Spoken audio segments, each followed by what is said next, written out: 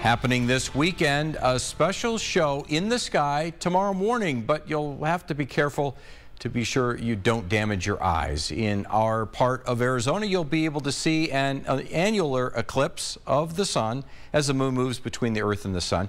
You should be able to see the partial eclipse beginning just after 8 in the morning. The effect will peak just after 9:30. The U of A's Flandreau Science Center says looking at the sun will damage your eyes unless you use special eclipse watching goggles. Flandreau is selling appropriate goggles for $5 with the money to go towards science education. You see him there. The Science Center is hosting a free eclipse watching event beginning at 8 in the morning. It'll give you a chance to see the eclipse through a special telescope. Flandreau is on the U of A campus at the corner of University and Cherry. And the big question, Kyler, is, well, how much of an eclipse will we see, and will the clouds kind of part in time for us to see it? I'm hoping so, because we are seeing the clouds rolling through tonight, and they're going to kind of hang with us all through the night into tomorrow morning.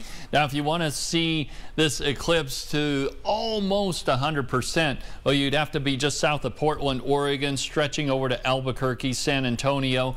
But for us, as we zoom in on Arizona, we're going to be in that 75 to 85% range, maybe a little bit higher as you go towards Flagstaff and into the Grand Canyon area. Now in Tucson, the eclipse will start just after 8 o'clock in the morning, and it will peak at 9:33, and then this all comes to an end shortly after 11 o'clock in the morning. So the big question is, yes, will we be able to see it?